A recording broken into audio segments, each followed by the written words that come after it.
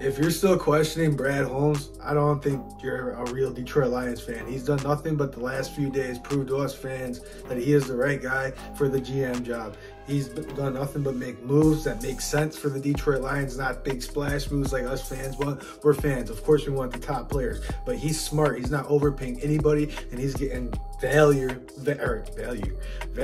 for his deals, man. This is so encouraging as a fan to finally have someone competent in the front office, man. I'm super pumped. The Detroit Lions, with breaking news here, just got done signing Emmanuel, Mosley, cornerback from the San Francisco 49ers on a 1-year, $6 million deal. Before he got hurt last year, he was balling out, one of the 49ers' best corners on their team. Then he unfortunately tore his ACL in week 5 or week 6 against Carolina, so who knows when he's going to be ready to come back for the Detroit Lions, but hopefully when he does. Fun fact here, Cam Sutton and him were teammates in college, so they're teaming back up.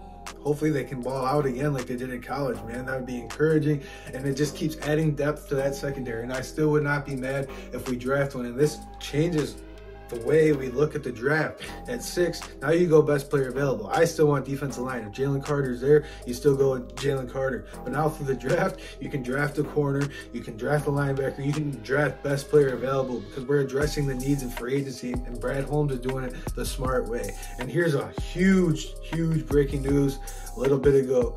Huge underrated breaking news. The Detroit Lions are re-signing John Cominsky to a 2-year deal. I don't know what it's worth. I wasn't paying attention to the money. I just know it was a 2-year deal. I think it's $6 million, 6 or 8 million. No, it's 8 million, 4 million guaranteed. But that is huge for the Detroit Lions. John Cominsky was huge for the Detroit Lions last year. I think he was a key underrated success reason to why Aiden Hutchinson had a lot of success. There's a stat out there. When John Cominsky was hurt last year, we were 0-5. When John Cominsky played last year, we were 9-3. And I think Aiden Hutchinson he was a huge contributor to Aiden Hutchinson's success, because that took a lot of stress and double teams off Aiden Hutchinson, because John Cominsky was getting so much pressure. Now imagine if we keep adding talent to that defensive line. You put John Cominsky on the inside like they were putting him last year on the outside.